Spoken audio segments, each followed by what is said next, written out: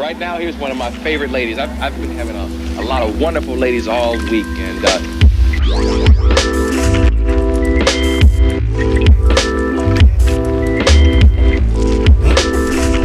Go away. Go away. It's not very nice. Morning. Morning. How are you? Good, yeah. Lovely. There's your bike, mate. Good morning. Welcome to today's video. We're in Barcelona because we're here for a few days covering the Red Hook madness, which is Red Hook Crit Barcelona. Does that make sense? Welcome to Spain. What's that? Padron peppers. Peppers? Padron peppers. What does that mean? They're really hot.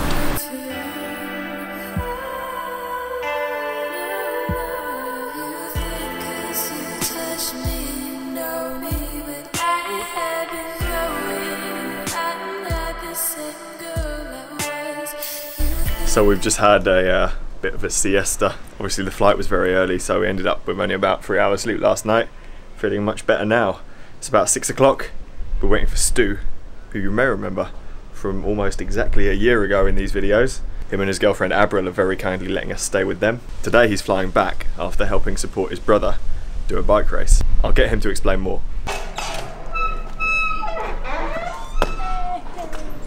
Oh my god. That's the most stairs in the world ever. Yeah, it's not fun getting bikes down. It's not fun getting bikes up either.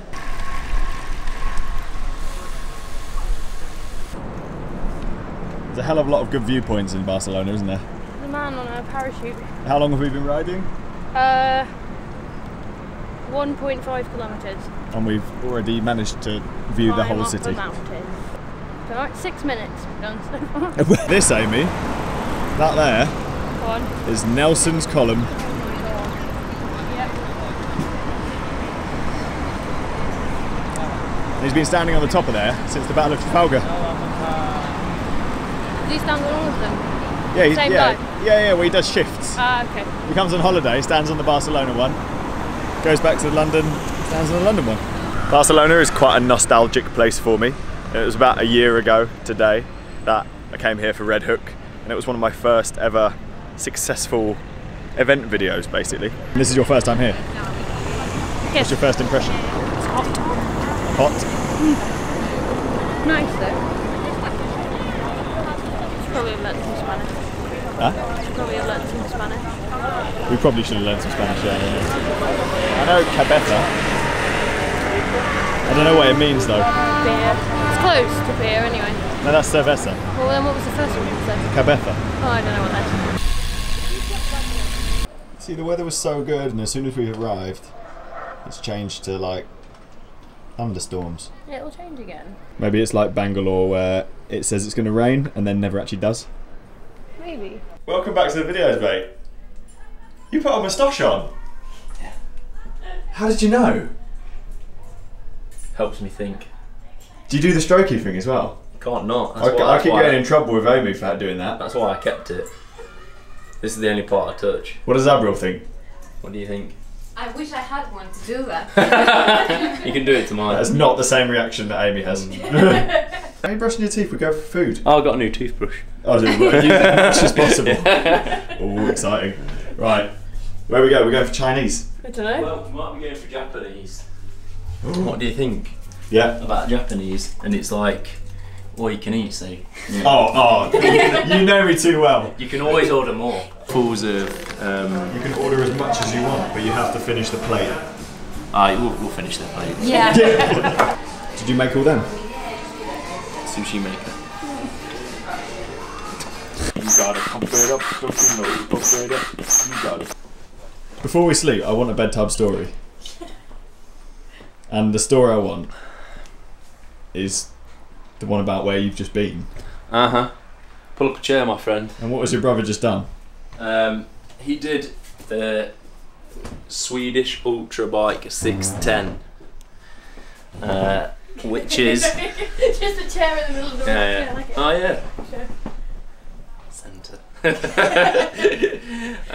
Swedish ultra bike 610, which is 610-kilometre race in Sweden, like one stage race basically. So yeah, just like all these ultra marathon bike races that.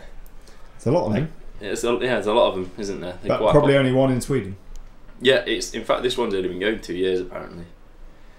And so you went out and you supported him? Yeah, he asked me to go and support him, so I did, because I'm a top brother, best brother ever. So yeah, we started in Sherping, which actually is coping, but apparently it's pronounced Sherping. So yeah, you know, he was looking really good, and he's really strong. Like he just had a pretty tiring week because he's been doing some like brand ambassador stuff for Pas Normal, and so he was in Copenhagen the week before, and I think he was pretty knackered and not getting much sleep or anything. How far did he have to ride? So 610k. Yeah. It's like a one stage race. So he was going really well, but then his hip started to hurt, like the top of his right hip. So I was giving him like a bit of a massage and stuff, and we dropped his saddle a bit because I thought probably he's reaching too far on his right side. Maybe his right leg is shorter than his left leg, so his right side's having to work harder. And he's pro bike fit. Yeah, he's not had a pro bike fit, has he? No. I think that was his main one of the main problems. But then we got to Sunne, which was checkpoint 7, I think, at like 342 kilometres, and he was still in second. He'd been in second for a while, and he was only like half an hour behind the guy that was leading. And the guy that was leading was an absolute hulk. Apparently he'd been training, doing like 500-kilometre training rides with his dad. Like, or something ridiculous. Yeah. Like his dad, I think, was just living his life through his son, like his life with his son. I see. But anyway, regardless, that guy was super strong. He was just fair dues to the lad. Like, he was super strong, and in the end, that lad ended up breaking the course record and winning.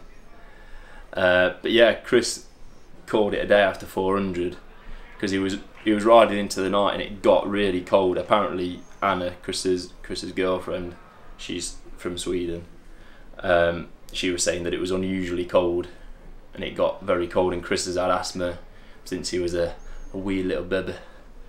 So I think when it's cold and when he's like doing sport, it becomes makes more, it flare up. Yeah, it becomes more profound, and he got a really tight chest, he got really mucousy, he was struggling to breathe. And we pulled up next to him in the car and we're like, Chris, got 400, because we were like, he's not stopped now. Like, if he's going to stop, now's the time. Like, because you're 400k in, there's only 200 left. Like, if he's not thrown in the towel now, like, he's going to do it. And we were like, oh, he's going to do it. And then he was just, he was in tatters, really. He couldn't go. No, like, his hip was just like totally fucked, and he was totally shattered, I think, from the week and from the ride. And I don't think his legs were fine. Like, the distance wasn't the problem. He could have kept going if it wasn't for his hip and his chest. I think he could have kept going till the end, and probably he'd have come second, or who knows, like, might have caught that lad up. He averaged 30 kilometres an hour for the distance that he did over the 400k, which is insane. Which, yeah, it's pretty decent. He wasn't going slow, no, and it was really fun, like, supporting him, being a support car, like throwing food at him and just throwing it at him. Yeah, throwing pickles at him. Yeah. Is there any way people can read up on like what he's done? Has he got a blog? Or yeah, he has. What is it? It's called. Link down below. I think it's Marshall. I'm a terrible marketer for my brother. It's called Marshall, but like M-A-R-S, then Hull, like the place. Not like our name, our actual name, but like. Wait, is Marshall. it your blog too? No. It's his blog. It's just called Marshall_, and then I think it's .com. Link down below. Yeah. Good night for now. There's a lot of Red Hook people turning up in the next few days, so the city's going to be overtaken by fixed gear nuts. See you tomorrow.